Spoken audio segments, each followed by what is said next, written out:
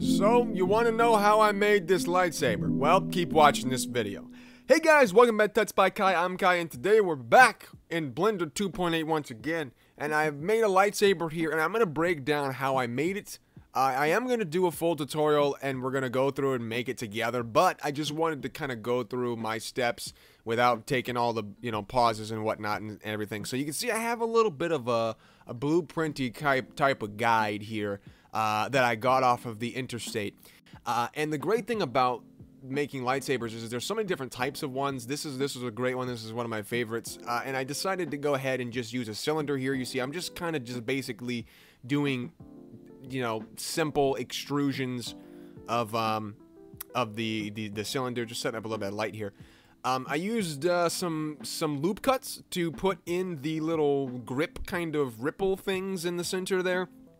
And right here, I've kind of gone through and I'm, selecting all the different places. And I actually am using something we don't use too often, which is up at the top there, the ability to change the type of axis, I guess you would describe it as up there. So I can scale and rotate the individual pieces differently. You see there with all the lines and stuff up at the top there. But yeah, so I'm going to be doing some stuff talking about that because it's pretty confusing, being able to scale things in different directions and have them be, have it work right and stuff. But I'm just adding in other parts here, just getting it down. And I know it looks like a lot, when you're looking at it, but I really wanted to break it. I mean, you can see I'm just pretty much just extruding things, adding objects, just cutting things. It's not too much, especially once you guys, once I break it down, we do the full tutorial for it. But it's like I said, it's much easier than you would think it was. It's actually much easier to make a lightsaber than you would imagine. There's not a lot that goes into it here. So, merging vertices down together for this little button on the side. I'm sure it has a name. I don't know what the name of it is.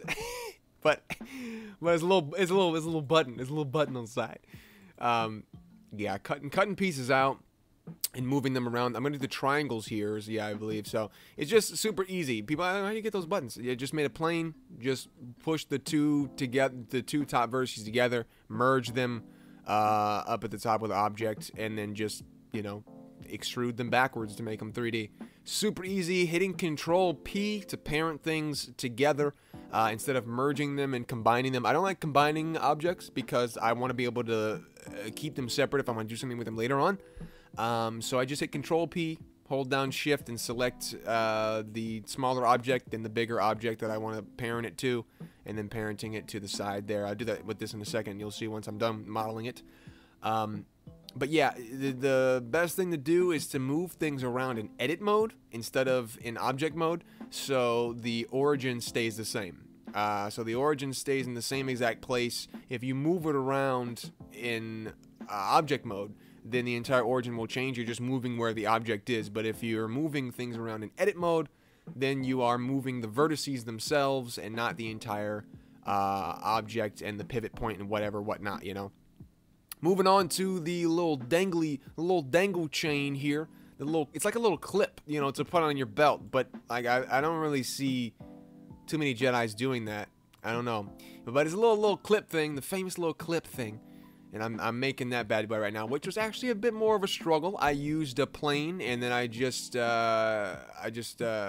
extruded it inward and deleted the inside face to make it a triangle, but make it hollow. Then I just kind of extruded it backwards, give it some thickness, and put a subsurf modifier on it, and it kind of did that. And now you can see I'm doing the little notch on top of there, because it didn't actually have that in the blueprint, but I just thought it needed one. I thought it was necessary. Have a little like bolty thing to keep it in place, I guess. I'm pretty much done with the lightsaber itself. Just gonna do the actual light of the lightsaber. That was the entire saber, okay? This is the light part. This is the light part. And I couldn't decide if I wanted to do this with a subsurf modifier and then just round the edge of it, or do it by hand, which, as you can see right now, I'm doing. I didn't think I could get it round enough, but I did. Use smooth shading, and then look at that. Boom! There we go. Just real quick, right there, show you. Put an emission shader on the lightsaber and just bumped it up to like 100 or something by the time it was done, I believe. And then turn bloom on in the scene tab here. And like I said, all this stuff I'm going to break down when we do the full tutorial, but it's going to be probably about 5 parts. It took me around 50 minutes to do this, so it's probably going to be 5 or 6 maybe, probably 6 parts since I got to explain a lot of things, maybe even 7, but it'll be some kind of parts. I try to do longer parted tutorials, I guess you want to call them, every once in a while. We haven't done one in a while now. I think the last one we did was what, Pokemon? The Pokemon Detective Pikachu video? I can't remember what the last long one we did was. It's like 7 parts. But anyway, 11. Actually, the Detective Pikachu, I think, was 11 parts. But yeah, so going through here, adding a little bit of metallic to all the things. As you can see, I'm assigning different parts of the lightsaber to different colors by selecting them and just hitting assign over there, holding down shift to select more than one face. Same thing on this little buttony button.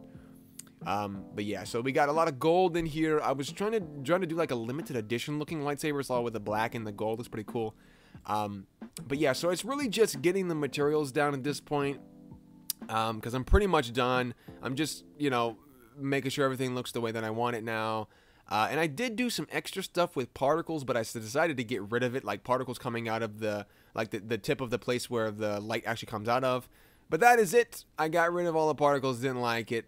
But yeah, that's it. I really like this. I think it came out really well.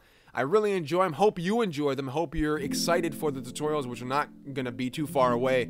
Like I said, probably 6 or 7 parts or something like that. But I will see you guys in the next one. But until then, bye-bye.